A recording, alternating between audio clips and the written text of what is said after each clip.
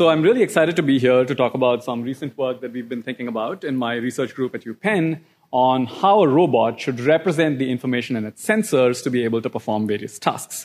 And to motivate that, let me start by describing what typically happens in the control loop of a robot. Right? So you can think of a robot as being something like an autonomous car, which is constantly making decisions about how to act in the world. And these decisions could inform, for example, how it steers its wheel, right, to move about the world.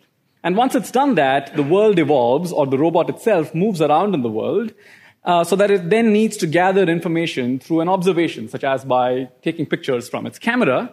And these observations might give it information about what the state of the road in front of it is, at which point this information needs to be condensed into something like a representation. We normally think of representations as being matrices or vectors of some sort that can then inform future decisions for what this robot should do.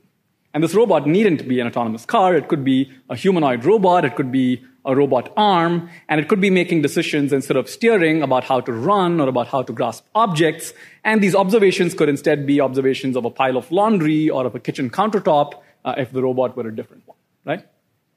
So the question we'll be tackling today is this mysterious representation, which I alluded to just a few seconds ago. What exactly is this representation? What should it look like for different robotic tasks? So how should the robot take this raw visual observation, such as pictures of the road or of the pile of laundry or of the kitchen countertop, and then condense that into some kind of vector representation that can then inform future decision making?